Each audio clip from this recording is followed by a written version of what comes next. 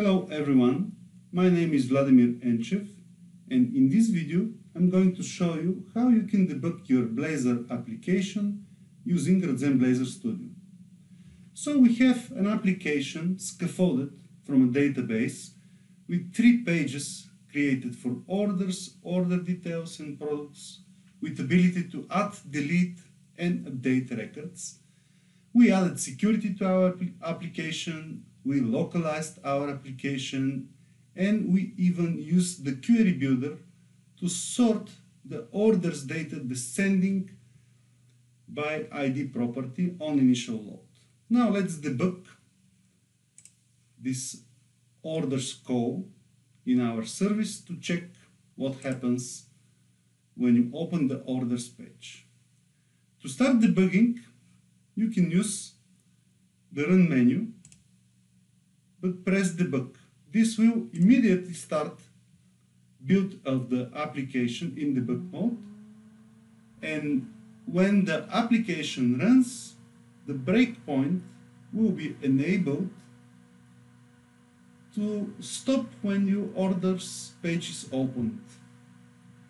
There is a debug pane on the left in Radzen Blazor Studio where all the variables, call stack and the breakpoints can be observed. So here is our application, and we are going to open the orders page. And as you can see, we hit our first breakpoint. Let's now use step into button to step into the service method get orders. As you can see, Radzen Blazor Studio will open automatically the sample service where the get orders method is declared.